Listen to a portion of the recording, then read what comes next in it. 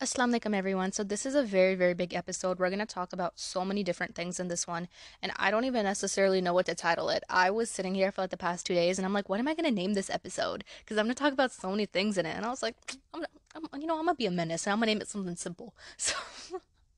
So this might just have a really simple title, but we're going to talk about lots and lots of different things on this one.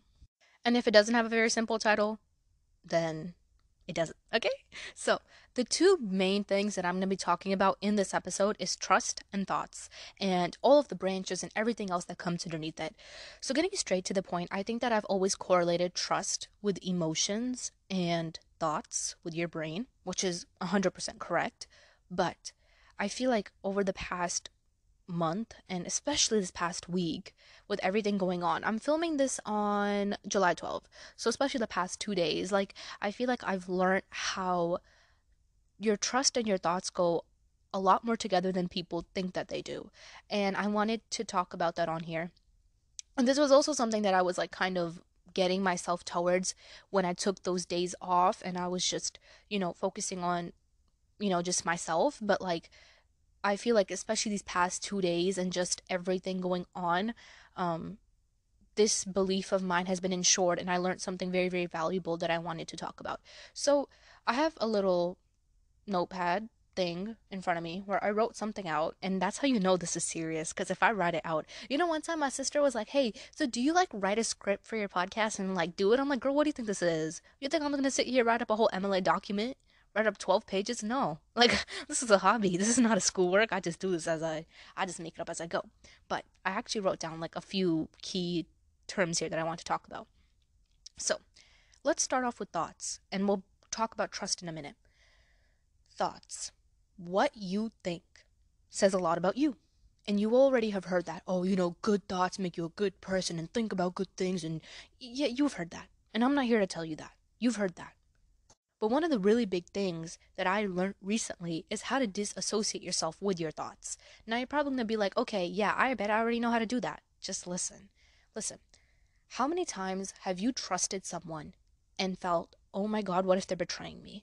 How many times have you trusted someone and thought, what if they leave me and what if they end up hurting me like everyone else? I know I have, lots of times, and it actually happened to me literally like a couple days ago. But now let's talk about people leaving. People leave out of your life for various reasons. Sometimes, depending on the relationship, it could be between your friends, it could be someone you love, your family. Sometimes people leave your life for the better. And then sometimes people leave your life to come back. This phrase that brings us all comfort that when something is written for you, Allah will never give it to someone else. So when something is written for you, you don't have to compete for it. You don't have to go out there and get yourself dizzy and going crazy to chase it. It'll come to you. Okay? It'll come to you. We all know that. But it's so difficult to internalize that when you lose something that you really, really liked or that you really, really wanted. So it's like to the point you ask yourself, how am I supposed to believe that this thing might come back? And I'm going to tell you the honest answer. You don't. And by that, I mean you don't sit here and keep the expectation that this thing will come back. You can keep the expectation from God to bring it back, but you're not going to sit here and keep the expectation from the person to come back. Because when you start to put that expectation on a person, you are going to be let down so bad. You're going to get hurt so bad. There's no if, ands, or buts, or maybes. There's nothing to it. You put that expectation on a person, you have now given someone power over you. You have now given someone that power over you. Expectations come through emotions, come through things that you want, things that you wish would work out a type of way, which has your emotions in it, which means that when you put that expectation on someone, you have now given someone that power over you. And no one should have power over you except God. What happens when someone has power over you? They control you. It's simple. They control you. They don't text you back. You start sitting here crying. You're wailing. You're depressed. You're sad. Oh my God, I feel like I can't go on. This person decides that they want to get up and leave your life. You feel torn. You feel broken. You feel so disappointed. You're like, I thought that you were different. This person decides that they want to start acting funny and they'd want to treat you bad. Now you're starting to think, am I not worth it? Am I not good enough? Why are they treating me like that? No, it's because you've let that person have power over you. How someone acts and how someone treats you is never anything to do with yourself, which is why I heard this quote that said when people cheat, they cheat with people that are good for their image and over people that were not good for their souls or something like that. Over people that were good for their souls. Yeah, that was the quote. It was people cheat with those that are good for their image and hide the ones that are good for their souls. It was something like that. And I was like, really? Really though? Because if you're cheating and you're hiding it, is it really that good for your image? And if someone's that good for your soul, why are you hurting them? You know? And so I have talked to so many girls that have told me that they got cheated on and they're like, I did nothing. Like, I wonder, was it my fault? Did I not do good enough? Was I not pretty enough? No, you did nothing except pick a dude that is horrible. there's no other way to say it. Except pick a dude that was not good. And you obviously didn't know that. No one goes to the field and picks a cheater. No one picks a cheater, okay? You find out over time that someone's a cheater. No one picks a cheater voluntarily. We're not stupid. But I'm sorry, you did nothing except pick some dude that was not worth it. It's simple as that. So when you get cheated on or you get hurt by someone, don't automatically think, what did I do? Oh, was it my trust issues pouring in? No. A lot of times, people who cheat not only have no respect for the relationship, they don't have respect for themselves. Because there's no way you can respect yourself enough to know that you are in a position of hurting someone and being okay with that. You can't. You can't respect yourself. You cannot respect yourself if you are okay with getting yourself hurt this much out there, with throwing yourself in situations that will hurt you and saying, oh, I'll just get over it when time comes. You don't respect yourself. You don't care for yourself. I don't want to hear likewise. You don't care for yourself. Because if you cared for yourself enough and you respected yourself enough, you would be a lot more careful before going head in into situations like that. Leading me to my next thought. Trust issues are very common. Trust issues are everywhere. We all have trust issues. I think that it's a blatant lie when people say they don't.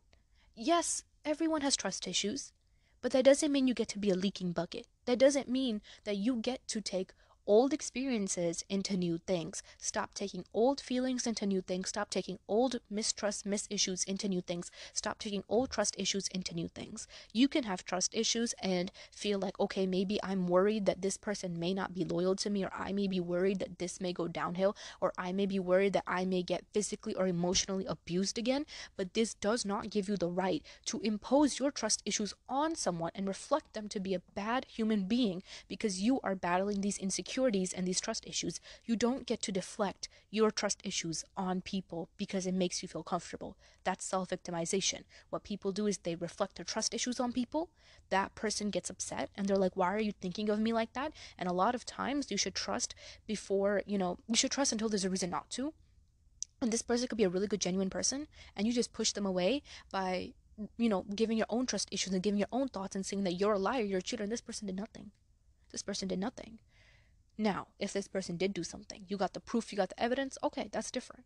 But you can't just sit here and jump at every single random person in your life and say that, well, you're the worst person in the world, you hurt me, and you're gonna be a cheater, and I know you're gonna hurt me. Like, if you knew this person was gonna hurt you, why are you messing with them in the first place? You know what I'm saying? Like, there's so many things that go into that. Like, you can't just deflect your trust issues right off the bat on someone. It's not fair.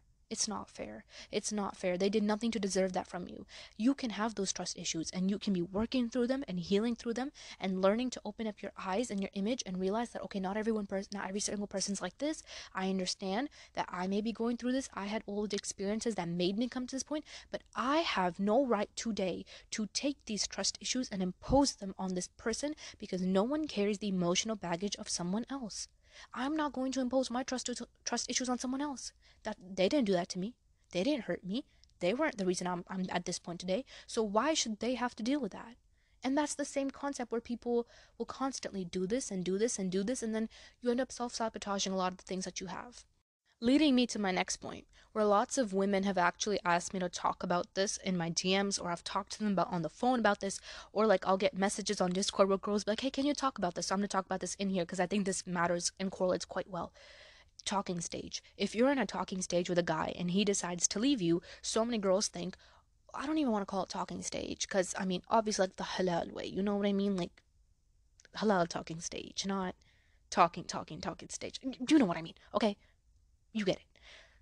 And they leave you. And I've always heard two main reasons. One, he's left. He said he'd come back, and then he popped out with another girl. He said he wasn't ready. He said he needed time, and he popped out with another girl. Girl originally devastated, sad, depressed, broken. Two, He's ended it for the sake of the deen, and he's like, okay, I need time for myself. I need to focus on myself. And in a couple years, if God wills, we'll look back at this. If you are still who I want you to be, and if I'm still someone that you still see interest in, right? So if the interest is still mutual, we'll look back at this. We'll think about it then, right? Girl's still devastated. She's still hurt. And that's normal. It's normal to feel sad because you really, really saw a future with this person, but you're not ready and he's not ready. Then there's no point in going forth and talking and talking and talking because you're only going to build a connection. And then if in 2 to 3 years things don't work out, that's gonna hurt. So you're better off just dealing with that little bit of pain, that little bit of, headache of, oh, I have to let this person go, and then maybe, hopefully, inshallah, they'll come back in 2, 3 years for me. Or you sit here and you make it haram, you milk it out, and you force that, and then you get hurt broken. Okay? And no one's saying do that. That's the worst thing. It's haram. Don't do that. But ultimately, girls sometimes get upset at men like that, and you can't get upset. You can't. Let me tell you why. Men, people say men are stupid. Men are not stupid. Men are not stupid. Men are probably the biggest menaces on this planet. Men are very, very, very slick, very intelligent. Lots of men are stupid intelligent.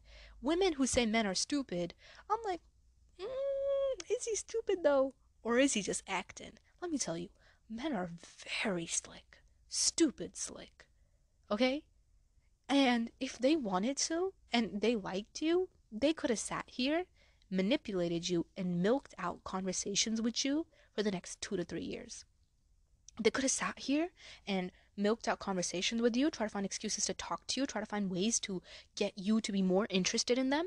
And even now, again, this also depends on the woman's character. Because when you see a man doing that, you gotta take a step back. You be like, stop talking to me, block him, get rid of him. Because he needs to understand the boundary that as a woman, and it's just being a Muslim woman, you have to do stuff the halal way. Halal way or no way, get away from me, right? You know that. But now let's say that you fall short, right? Let's say you get into whatever he's doing. Let's say you start to fall into his, emotional and mind manipulation or into his feelings. And he's sitting here promising you, I promise I'm going to marry you. I'm going to make you meet my family. And I love you so much. And I can't live without you. Blah, blah, blah. Yeah. What comes after that? 2 to 3 years? You're like, okay, where's your family? I was just thinking, I just feel like, I liked you 2 to 3 years ago, but now I'm someone different 2 to 3 years from now. So, bye. Yeah. Then you're gonna sit there and you're like, I just wasted 2 to 3 years of my life with this menace and he ran away. So, if a man, you know that men have that potential, right? You know that. Lots of men have that potential, and unfortunately I've seen men that are not really deen oriented do that, where they will try to milk out that conversation with a girl, milk out time with her, and try to find excuses to constantly talk to her, constantly be up in her skin, constantly try to engage himself with her in a way to keep her around as an option. And then when things fall short, she's the one who gets hurt. He never had the intention in the first place. He was just trying to see how long he could get something out of you. So we know that men can do that, right? And men themselves know that they can do that.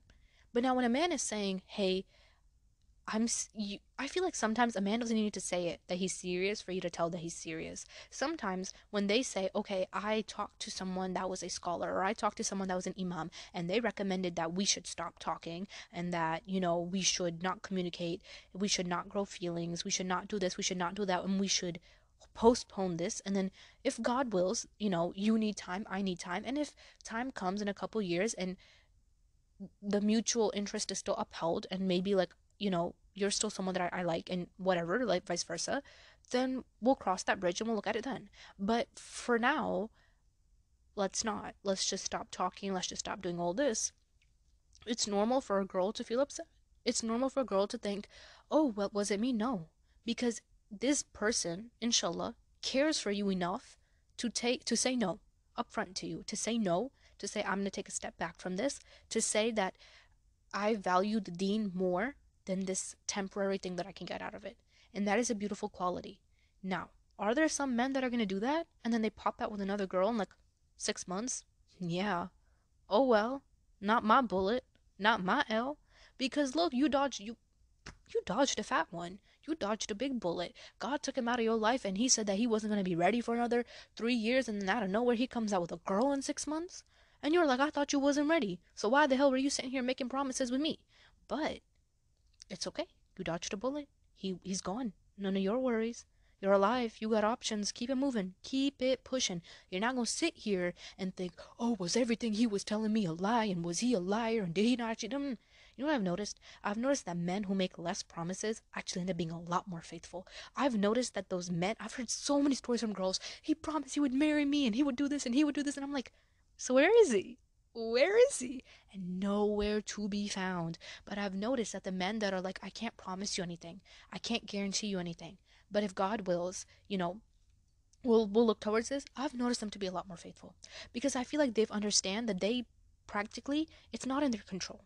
It what is in their control is becoming the best them, getting their finances right, getting themselves straight, and then making dua Allah and inshallah here. And they understand that they can't guarantee anything. They understand that they can't promise anything. And they know that with promises comes emotional attachment, comes heartbreak, comes sadness. So they know better than to break a girl's heart. And so they're like, I can't guarantee anything. I can't promise you anything. If God wills, we'll look at this when time comes if you are someone that I still feel likewise with, and vice versa. And that's okay. And so many girls struggle to just say, okay, thanks, jazakallah khair, I appreciate you not wasting my time or my emotions and just leaving it at that because they kept an expectation, and it's normal to keep an expectation, but expectations lead you to lots of uncertainty.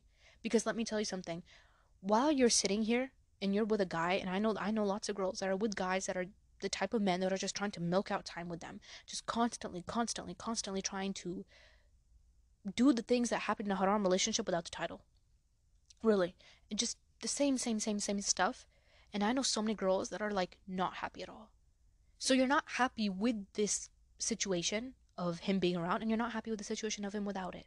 So how are you going to be happy? By letting go of the expectation, by letting go of him. If you're in a situation where this guy is trying to milk out time with you and he's constantly talking to you, tell him that I'm done talking to you, get your life straight, and if you really care about me enough, you'll come back for me later. If I'm still someone you're interested in, okay, come back. But what you're not going to do is sit here and not change yourself and not work on yourself and not become the best you for the next 2 to 3 years just because you want someone to like you. Just because someone liked you 2 years ago doesn't mean that they'll like you 2 years later from now. And that's so fine. That's fine. I know that that's a very, very bitter thing to take.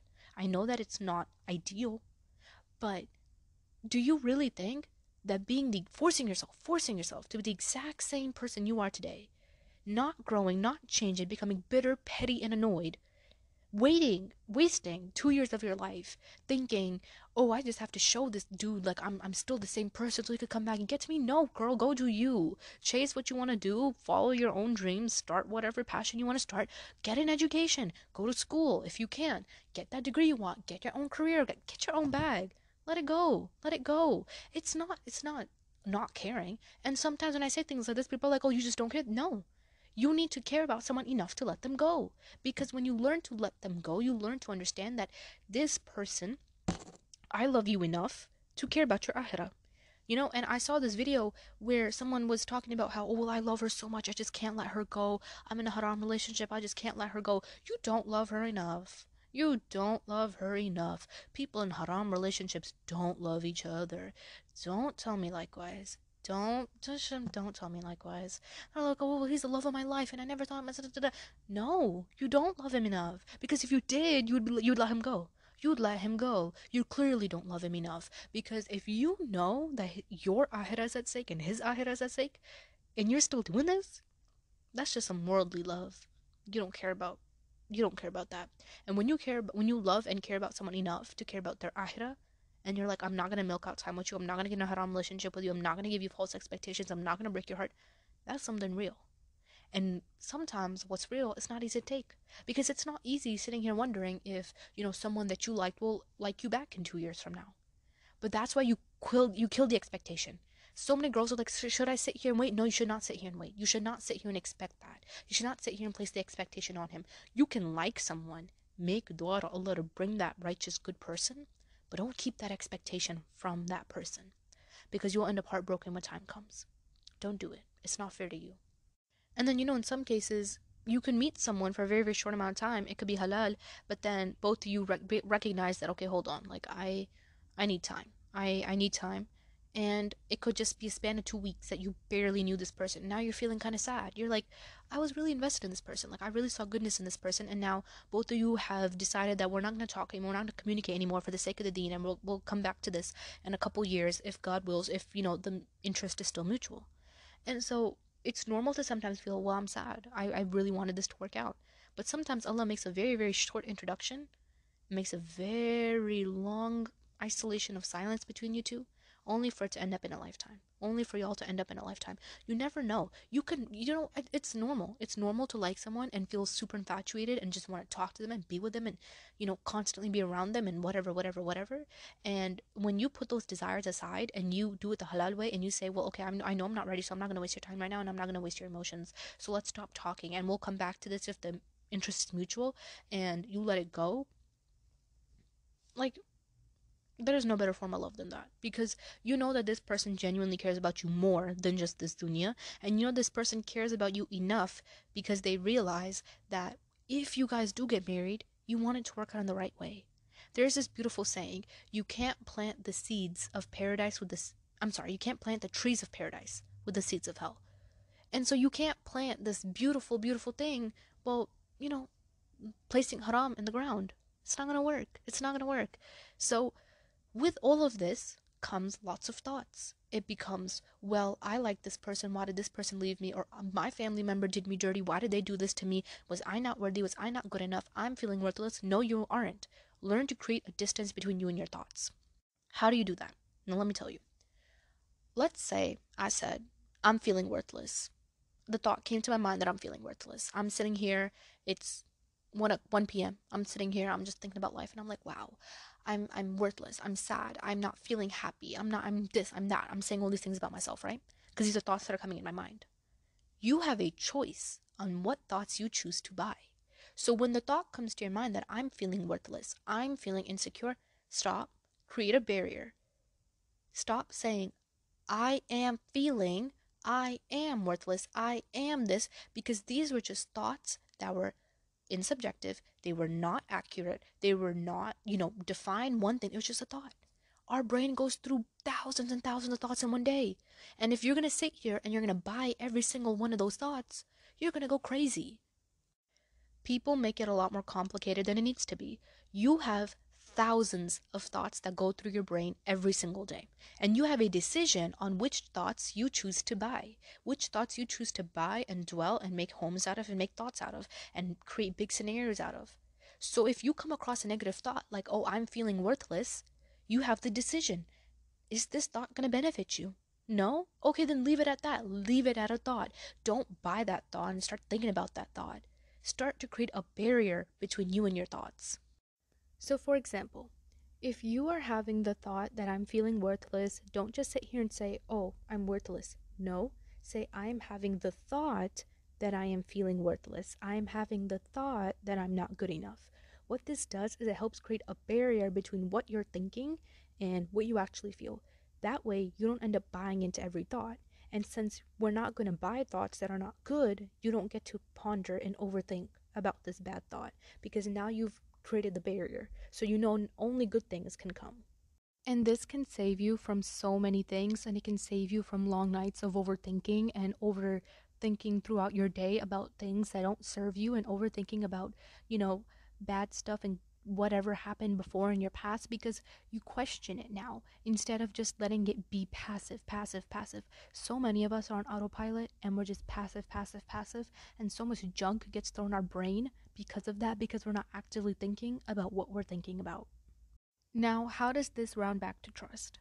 When you are having a thought that, oh, maybe this person's going to hurt me, or I'm feeling sad, or I feel like, my trust issues are pouring into this, now you stop, and instead of sitting here overthinking about potential scenarios, you sit here and you say, hold on, this is my thought, and I have no reason to think this because this person has not given me a reason.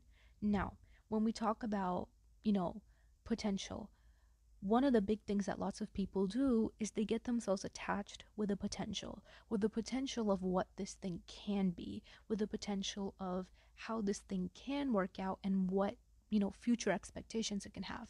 and it's normal to do that. But you need to understand that you need to see things with the lenses as they are. No, this is my potential, this is my dream, this is what can happen in 10 years. Stop. What is in front of you. That's it. That's it. Stop getting attached to potentials. Now, rounding back to the discussion that I had earlier of the whole talking phase thing, I knew a girl who told me stories about how there were cases where, like, the family was involved, everything was set, stone, and done, and, like, they were gonna get married in, like, 2 days, and out of nowhere, like, the dude just left her. Just, left her, was like, bye, done, through with you. And she was devastated. She was like, I thought at this point we owe each other loyalty because, like, literally about to get married. And I think any girl would keep that same perspective that at one point or another, loyalty does come in the picture. Now, when I was talking to my friend about it, she was like, the harsh reality is practically no one owes you loyalty, not until it's set in stone. And to a degree, I do see where she's coming from because that's true. But at the same time, I also feel like this is my personal opinion that as Muslims, to some degree or another, like imana, the concept of loyalty, like it comes into play. So yes, you know, you can come to a point where it's like all set in stone and perfect. And by the talking stage, that's really what I mean. Like when everything and everyone's involved and like you are literally planning to get married. And I don't like to call that the talking stage because in westernized dating, I guess you could say the talking stage is like, talking. But I guess before the nikah, you can essentially say where everyone's involved. Um, I think girls get so infatuated with the potential that sometimes it makes them get very, very heartbroken. And so you want to be careful to not pour out your expectations and whatever onto someone so quickly because you don't even know who this person is. And I hate to say that, but I mean, I guess that's the reality. Like, I was talking to one of my friends about this too, and she was saying how, like, you can be with someone for 6 years and not even know who they are. So it's like, it sucks, but that's just the reality because people are going to paint themselves out to be what they want you to be, right? So if you say that, okay, I like this person that really wants you will become exactly that. You say, I like M&Ms and flowers and this and that, and you're gonna wake up for the next week and a half and that's all you're gonna see on your doorstep. So people can become that. But then it's like over time, when they're done putting on the act and you're sitting there, you're like, wow, they get me so well. They understand me so well. And then, 6 months down the line, when they're tired of acting like someone that they're not and their true colors pour out, then you're like, crap, I don't like you. So you need to be careful about what you say up front and how much you say up front. I don't like to play those mind games and I don't like to it's annoying, I know, but practically that's just how this world works. I mean, of course, if you find the right person, inshallah, that won't be an issue. But yeah, I think the other issue also that we don't talk about is that we have made marriage seem like that's it. This is the end goal.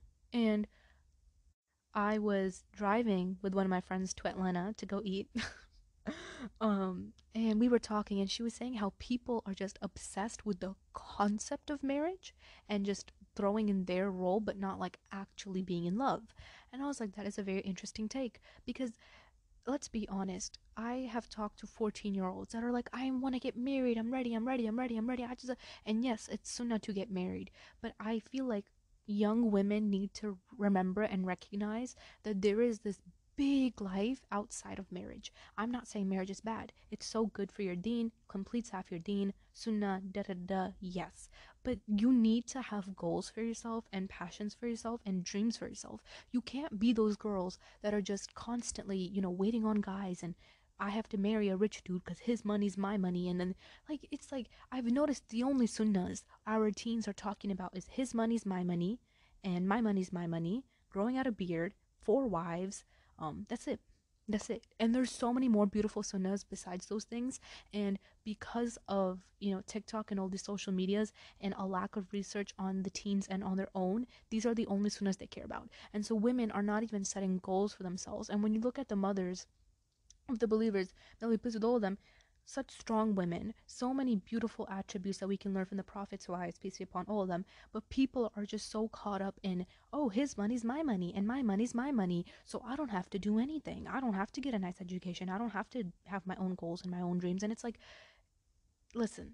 that phrase is thrown around so much, and I highly encourage girls to actually go and understand what that phrase means instead of just learning it off of TikTok and learning it off of Twitter. Go and actually understand what that means, because some people are starting to demonstrate a very, very deep misunderstanding of that phrase. And, this whole concept that, well, I don't have to do anything because I'm just gonna marry rich. And it's like, like, you have to want more for yourself. You really do. And it's like, grow your dreams, grow your passions, grow your whatever. You meet the right person along the way, okay, great. you know like, you don't have to sit here and spend your years of you being 14, 15, 16, 17, 18, 19, 20, 22, 21, 25, just sitting here thinking, oh, I'm gonna wait for the right person to come, right person to come. You've just wasted like 10 years of your life doing nothing except waiting, when you could have spent those 10 years becoming the best you, finding your goals, finding your dreams. And people don't like to say that, but that's the truth. And with TikTok and how TikTok portrays marriages, they've made it seem like this beautiful, perfect fairy tale reality, when there's lots of days that are going to feel like you just can't do it. You're going to want to be like, I'm done. I hate this person. Days like that are going to come. And it's like, with the way that social media portrays marriages, it makes young women not want to have any goals besides getting married, and you have to want more for yourself. While we're on this whole discussion of creating goals and passions and waiting on someone, I wanted to bite my tongue, but homegirl, how could you let Mo Money just Eid Mubarak his way back into your life? What was going through your brain? Look at me in my eyes and tell me, how could you let Mo Money just Eid Mubarak his way back into your life? What happened to, I'm raising my standards and I'm not gonna let anyone get access to me, and he has to become a better man to get near me, and then he just Eid Mubarak his way back in your life and you let him in? You let him in. And that's what I'm saying. Like, you girls are sitting here waiting, like, oh yeah, when Eid comes, he's gonna text me on Eid and then he can Eid Mubarak his way back in my life. What happened? I'm raising my standards, and I'm gonna get my own bag, and I'm gonna do this, I'm gonna do, like, how can you? How can you? How can you? I was on TikTok and I saw so many messages of how girls showed how, their version of Mo Money, Eid Mubarak, back in their lives. And I was like, how can y'all let him back in? How can you let that back in? And listen, if you're confused about what this whole Mo Money thing is, listen, I think it's a US UK thing. And alhamdulillah, I've never met a Mo Money in my life, and I don't want to keep that away from me. But I've seen the trauma stories of, girls Mo Monies, and I'm just like, you're messing with a guy who has the beautiful name of Muhammad, and he shorts it to Mo, and he throws money in front of it, and the only thing he can flex is that he has his dad's money and he drives a BMW. Like, are you really gonna let that Eid Mubarak its way back in your life? Really? Really? And you know what? I know there's some girl right now that's listening that let Mo Money Eid Mubarak his way back in your life. And I want this to serve as a reminder and as a sign, girl, get up. Get up. Block that number. Wipe your tears. Get it together. Get off your bed. Go journal. Make some goals. Get some passions. Go out with your friends. Let it go. Let it go. This obsessive matter that we have with marriage, marriage, marriage, marriage, marriage, you people don't see anything else outside of it. Every single holiday that comes, people are like, oh, I wish I had someone on Valentine's Day. Girl, who cares? Who cares? Get up and have your own goals, and then the right person will come on its own time. And then people, whenever I say this, they're saying, oh, you're just a feminist. I am not a feminist. I'm against feminism. And I've said that in so many of my podcasts. I'm against feminism. Okay?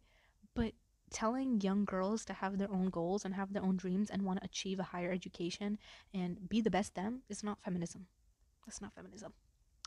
A woman could be married, be a good wife, and still decide that she wants to have a good education, have a good job, and whatnot, and vice versa. A woman with a good education and a good job can decide that she just wants to stay at home. Like, don't, don't, don't. I'm all about Islamic rights, the rights that Islam has given women. So, seeking knowledge is something we should all be doing. Expanding, becoming the best us. Muslims should strive for excellence. And sitting here and just spending 10 years of your life thinking that someone's going to come and save you is not striving for excellence. In the movies, someone comes and saves you. Someone comes and rescues and saves the day. That's not going to happen. I hate to say that. It's not going to happen. You're going to have to get up and save yourself and take care of yourself. Go rely on Allah. Allah will not let you down. You can do the blind catch fall on Allah as many times, Allah won't let you down.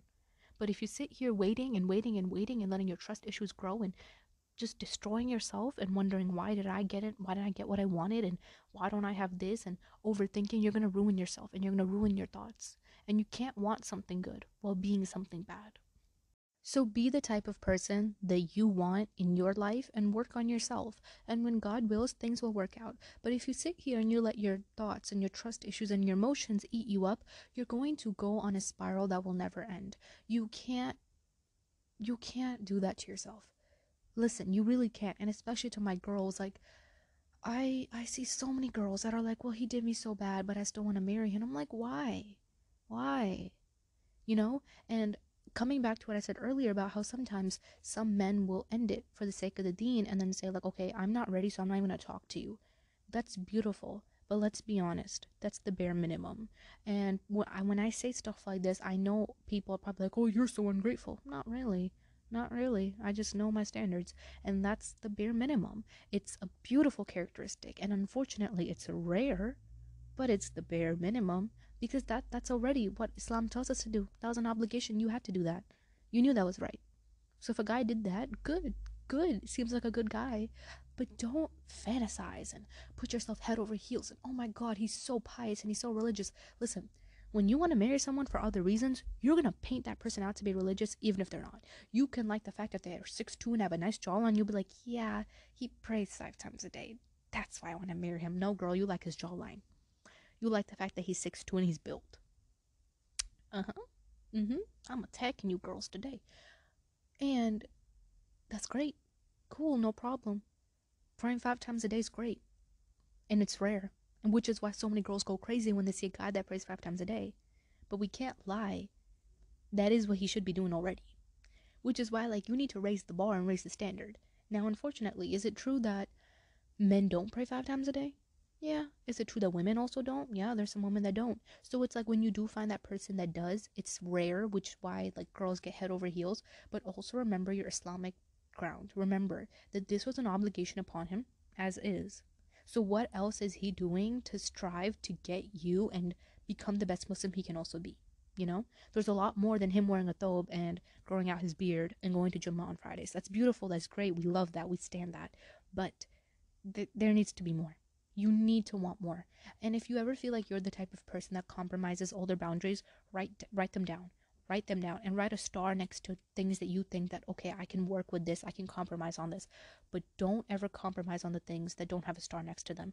Write down what you're willing to compromise on and what you won't. And so when time comes and you're infatuated, head over heels, going crazy, open up that piece of paper and be like, hold on, girl. I wrote this when I was uninfatuated, when I was not infatuated. So I clearly had a lot more logic in this than when I do now. Okay? And again, this is not me saying that you guys shouldn't seek out and find good people, find good friends, or what. And no one's saying that. It's just that you need to understand who deserves to be in your life and who doesn't. And if someone has left and they stopped talking to you, or they're like, hey, we'll pick up on this if the interest is mutual, or you had a friend that left your life, that's fine. It's fine.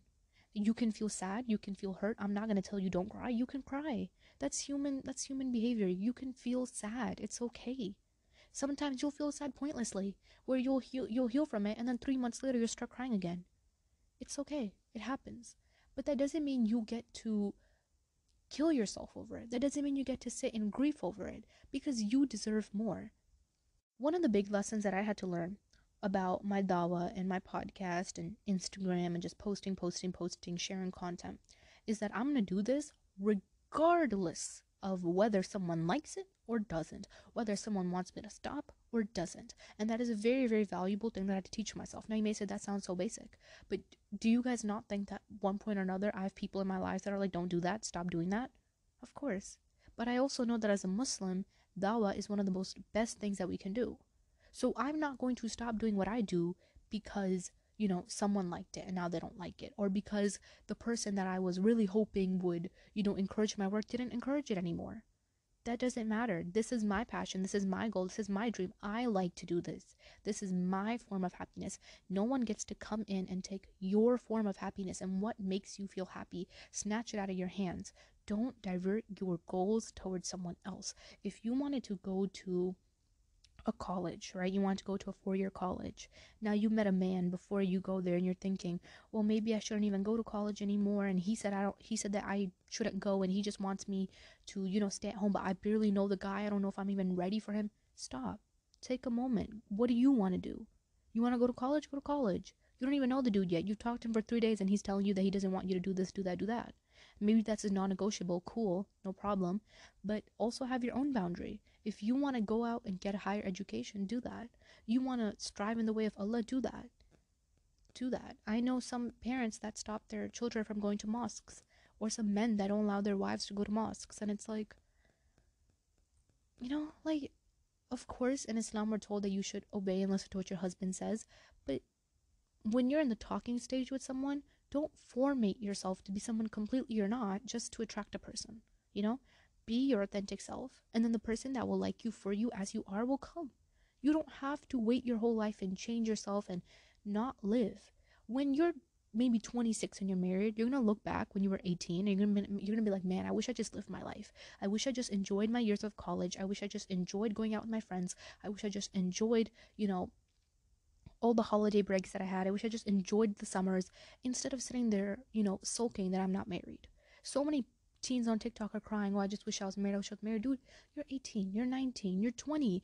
You're in your prime years. Go have fun. Go have fun. Go do halal stuff. Go, work out, have the best time of your life, become the best you. Who you work on now is going to become the foundation of who you are when you're in your 20s and 30s and 40s and 50s and so on. So work on yourself instead of sulking and dreaming and I just want this and that. Don't make that your only goal. Have more goals for yourself.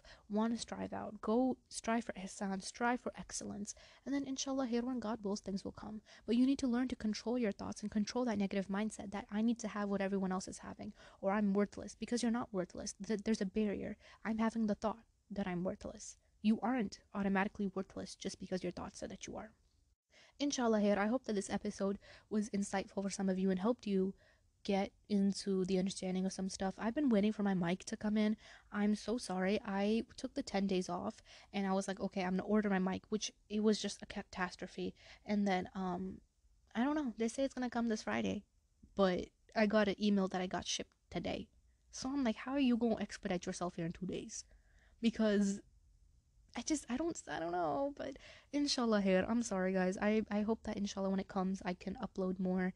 But yeah, just bear some patience with me. I'm getting my mic. I'm just waiting for it to come, and I had to order like a bunch of other cables and stuff. So look at me working hard. No, I'm kidding. I'm sorry. Okay, thank you so much for listening. If you have any recommendations, let me know. I appreciate every one of you. Also, hi. I hate to be that person, but I highly encourage y'all to go also listen on Apple Podcasts because I worked a year and a half to get that on there. That's all. That's all I wanted to say. Okay, assalamu alaikum.